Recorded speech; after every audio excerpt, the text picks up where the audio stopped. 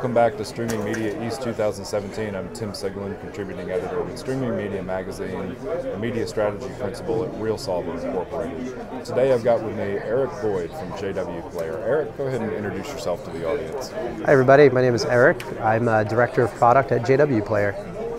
So, tell me what Director of Product means, because I think a lot of us who've known JW over the years, both the person and the product, always looked at it as sort of, it was a labor of love, and you didn't really see behind the curtains. But I remember JW saying a couple years ago he got funding, so obviously it grew. He had to move to New York.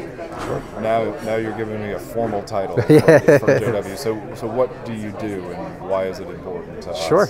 So I started JW Player about 4 years ago. Okay. We had about 30 people in the company.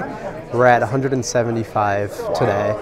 And the Director of Product title comes from, I'm a product manager with our video player, so the player that you know about and you're talking about here.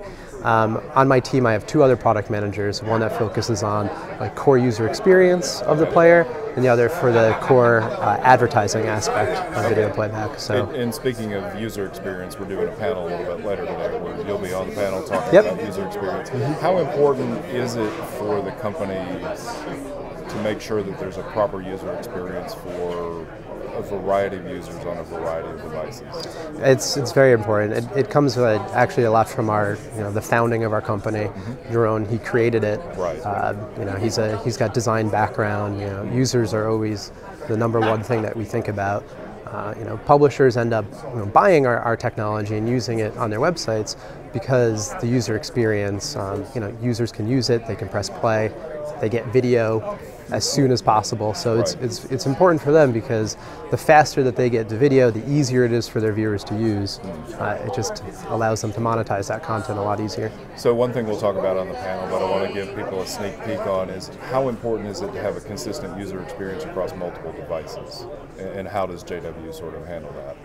Yeah, it helps build a brand recognition.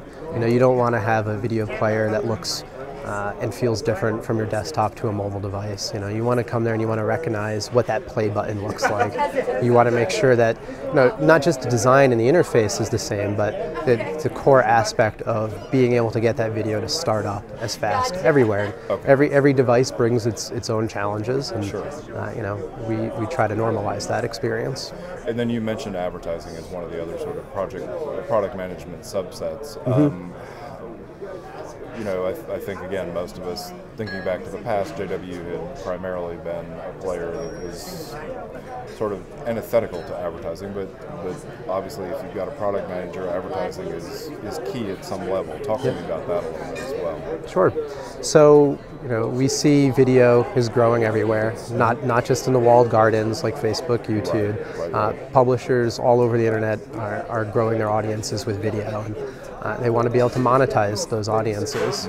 So video advertising is huge. I believe the IAB mentioned that by 2018 there's going to be at least $18 billion being spent on online advertising. So there's a lot of money there.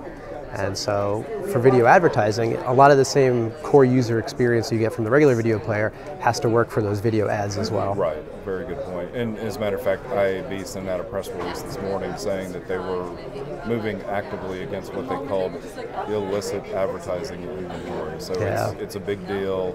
Clearly they want to make sure that there's compliance both with standards as well as in terms of those packages. So what other things with JW for the event tomorrow?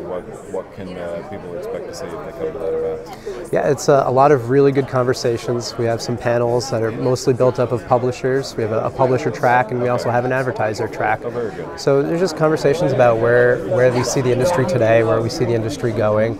And we have some breakout panels as well that have a little bit more focused on like data and analytics, best practices in online advertising, best practices in user experience. Sure. That's one I'll be talking about as well. Very good, very good. And I think finally, you all have over the years put out like a state of HTML5 and like that. Is that continuing? Do you see increased adoption in HTML5? Yeah, HTML5 is the way that we see the future going. as far as like progressive web apps and even moving towards them away from SDKs. Okay, interesting. Eric, thank you very much for your time. Again, Tim Siglin, contributing editor with Stream Media. We'll be right back.